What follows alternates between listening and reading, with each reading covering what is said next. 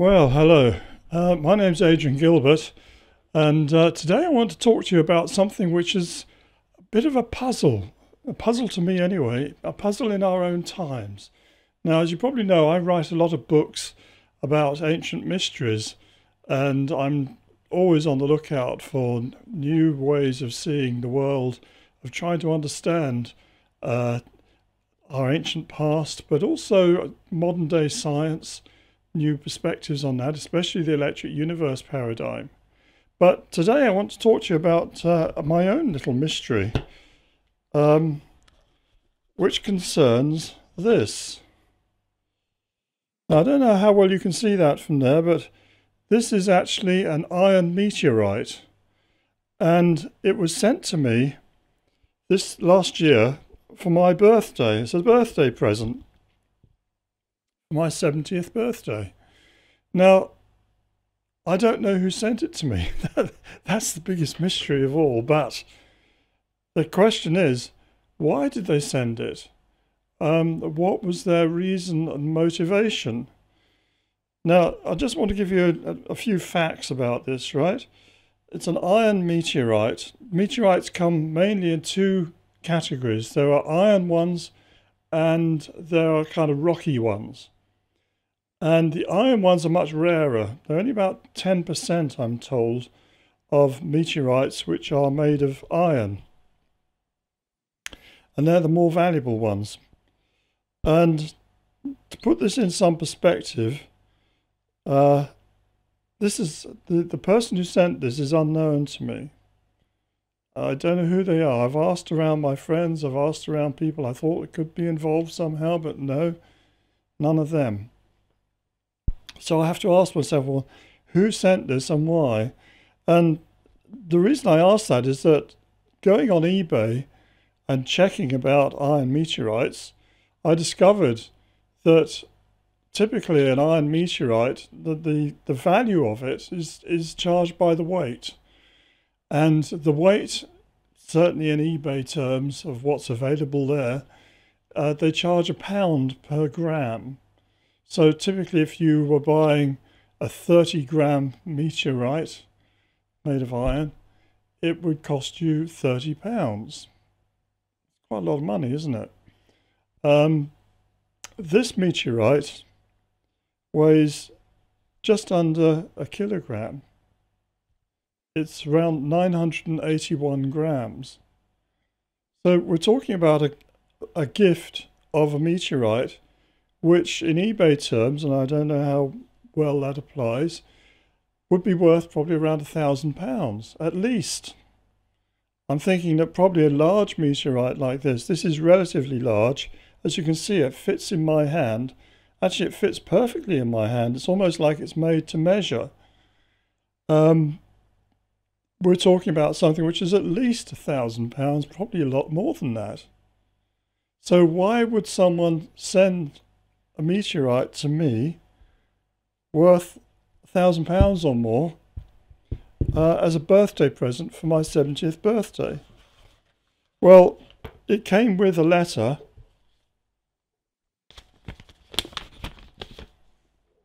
and I'm not going to read this to you, but it came with a letter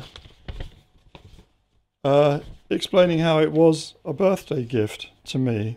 And what was very apparent from this letter was that the person sending it knew quite a lot about my work. Especially they knew about my last book, The Blood of Avalon, and what I'd been talking in there about the rose of Britain, the idea that you've heard of the Wars of the Roses, the white rose and the red rose, white rose of York, red rose of Lancaster, and I talked about that. But really the rose, the vine on which the roses grow, symbolises the royal family of Britain. So you had different sports and branches. Now you can imagine when they were picking the roses in Shakespeare, this is in the Temple Garden, they're picking the roses, the white and the red rose. They may well have been growing on the same bush, because what you would do is you take a briar rose stock, plant that in the ground, and then you graft onto the rose your hybrid that you want to produce your actual roses for cutting. We still do that today, yeah? When you buy a rose, you go into the nursery or the garden centre, you'll find that your rose that you're buying, your species rose, is that the right term? Hybrid rose, I think is probably a better term, is grafted onto the stock. And so it's quite possible that if a rose is not pruned and is allowed to throw out what are called suckers from the main root stock, these suckers will be of the original briar rose, and the cultivated rose, the one that you're growing, will also be producing roses. You could have two different roses, one a wild rose off the root stock, and the other a cultivated rose. And that's exactly what's really being talked about in the Wars of the Roses. Again, I'm not going to go into this in detail, but the red rose of Lancaster symbolises the grafting onto the rose of Britain, the briar rose of Britain, the house from William the Conqueror, the French rose, the rose of Gallica, the red rose, the rose of Gaul. That's what that's about. And the white rose is the wild rose of the field, the briar rose of York, is actually connected with the family of the Mortimers, who had married into the old Welsh stock of the Prince Llewellyn, the last Prince of Wales. So there is this thing going on there, this secret teaching about roses and the lineages of Britain and who really deserves to be ruling and for what reason. But I also put in there the story of the Rosicrucians, who are the people who started a movement in the 17th century. I'm not talking about the society in California that sends out mail order things. They advertise mail order courses in self-development. I'm not talking about that at all. The original Rosicrucians were people who were trying to produce a new civilization and instauration of science.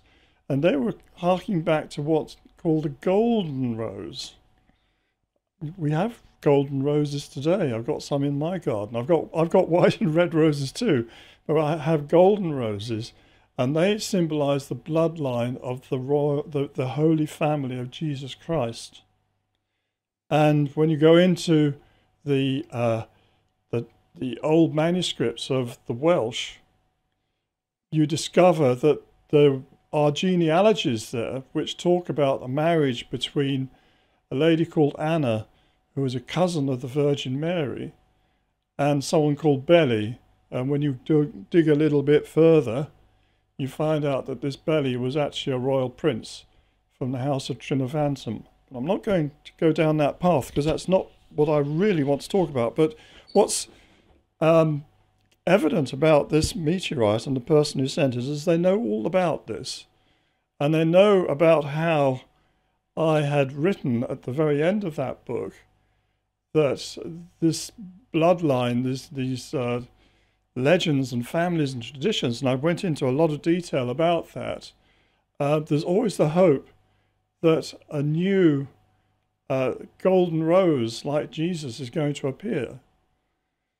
And it seems to me evident from what they've said that they believe that such a person has been born and there is the potential for a new Messiah. Now, I don't know much more than that about what they believe, but I'm intrigued by this meteorite. And so I've got a few things I want to say here. I've told you about the dimensions of the meteorite. So why was it sent to me and by whom? And why are they being so generous?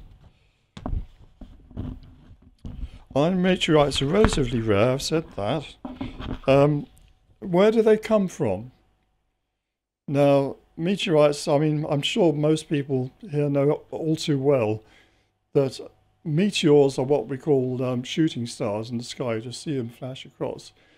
And they're particles, dust-sized particles that come into the atmosphere and they burn up. That's why we just see a flash of light and things burnt up. But if the material that's coming in is larger, then it can come streaking in as a ball of matter, and it can come right down to the ground. And very often these meteorites will blow up as they come in. There was one in Russia, I think, fairly recently, that the people filmed it. It made such a sonic boom, it broke windows all over the place. This one that I have here is clearly a fragment from a much larger rock, or I should say lump of iron, that must have come in. You can see that there's a smooth surface. You probably can't see it that clearly there, but there's a smooth surface on that side, and then it's all lumpy and sort of irregular on the other side. And that tells me that when a meteorite comes in, it sort of heats up on the outside and it sort of burns off the outer coating, and it can be really smooth. And if they land intact, then the whole thing will be smooth. But very often they either explode before they reach the ground, or else maybe they fragment when they hit the ground. And this, I think, is a fragment of something that was much larger that came down to Earth. And the people who sent me this, or the person, I should say, said that it was a fragment from a fall that happened in, I think I've written it down here.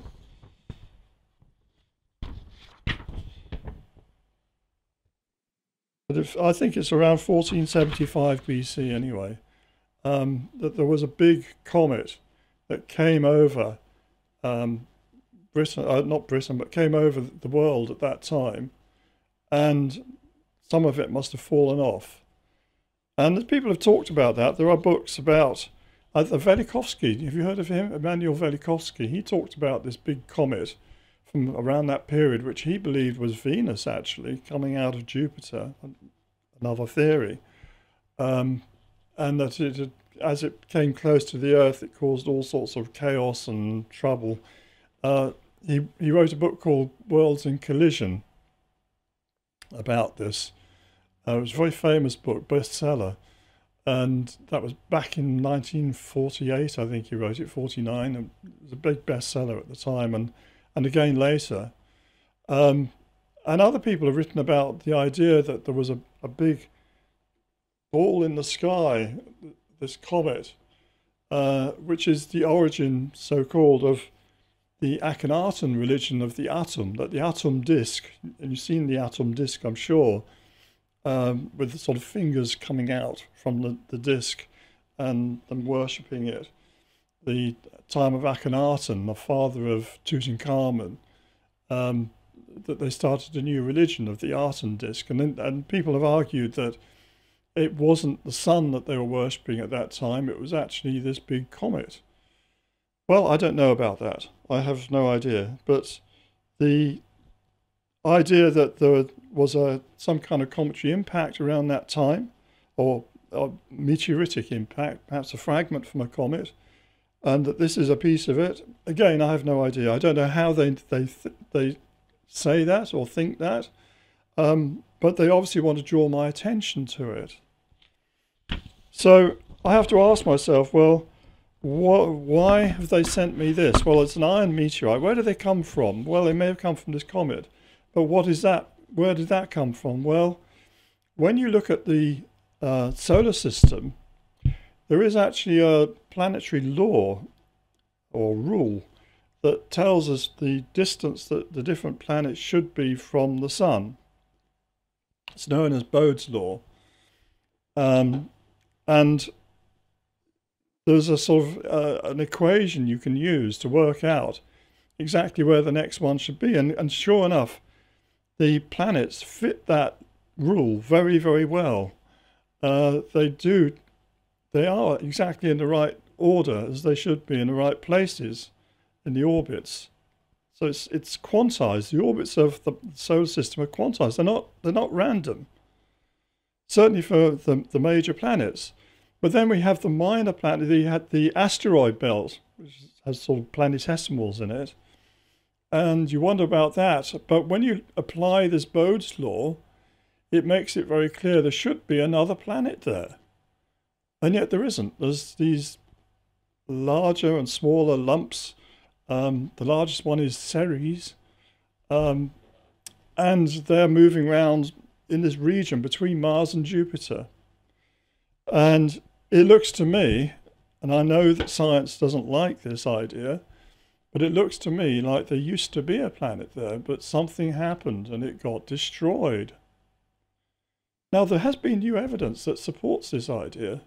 First of all, we've discovered that some of these fragments of these, or these lumps of rock, are actually iron. And other ones that have been now explored, they've sent probes to them to get up really close and look. They look more like fragments of a planet or a moon or something, rather than, as the scientific consensus is, that they're just the debris left over from the formation of the solar system. There was this disk of matter that kind of was going around the sun, and it gradually formed these planets, and then there was some left over in the middle here, and it just didn't form a planet, it just became this stuff. But when you look at the planets in detail, these planetesimals, these asteroids in detail, we discover that they actually have strata, just like you would see if you're examining rocky stratas on Earth. They don't look like a collection of dust that's kind of agglomerated. They look as though they've got weathering patterns on them. So the idea that these are somehow fragments from a planet that was once there, that is no longer, that's been smashed up, I think is quite strong. Arguing against that, they say, well, yeah, there's not enough of it. That the stuff that's left over is only about 10% of the moon or something in terms of mass. Well, I say, so what? That's what's left. We don't know what happened to the rest of it, do we? And some of it has obviously come down to Earth. Some of it may have gone to other places in the solar. Some of it may have gone into the sun. We don't know, do we? But some of it's been left there in the space where we would expect there to be a planet. And I would add also that the largest of these asteroids, that one calls Ceres, is pretty much a sphere. So I would argue, well, maybe that was a moon of the original planet.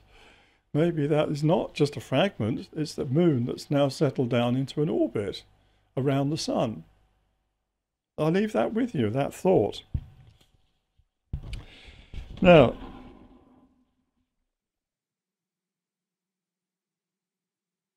the asteroid belt, I think, is left over from the smashed up planet, and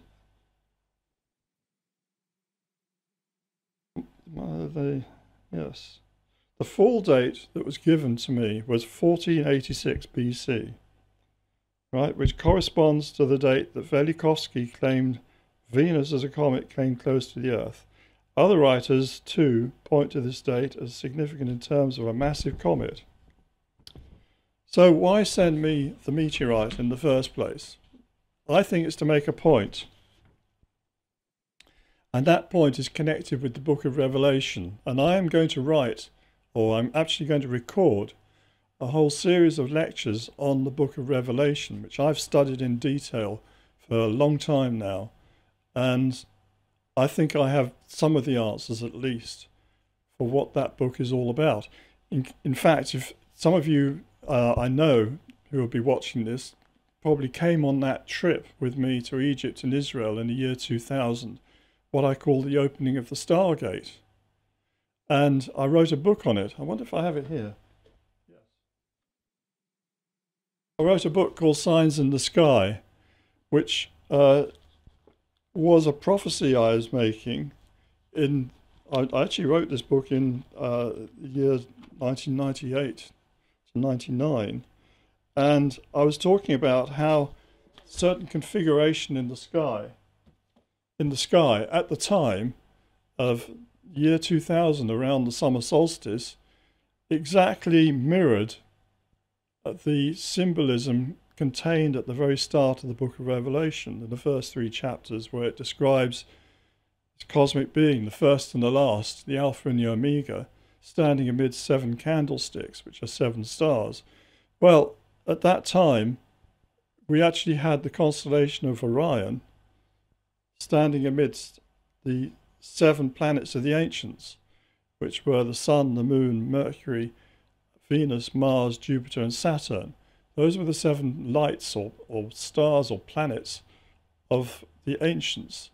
And that's never happened before in the last 2,000 years, that those have all been gathered up like that around Orion. So I produced a lot of other evidence as well to back this up. I didn't just write that for the sake of it. But the 4th chapter in the book of Revelation starts, "Lo, in heaven a gate is opened," a door is open. And that is the Stargate, as I call it, which is where the ecliptic crosses over the median plane or the equator, if you want to think of it that way, of the Milky Way.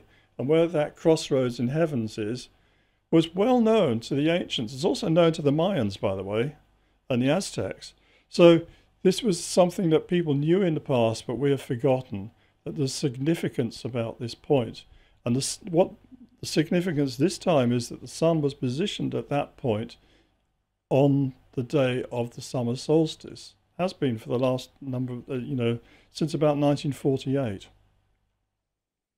So where does that leave us? Well, there is a prophecy in the book of Revelation that says here that there's going to be another comet or light or something falling to earth.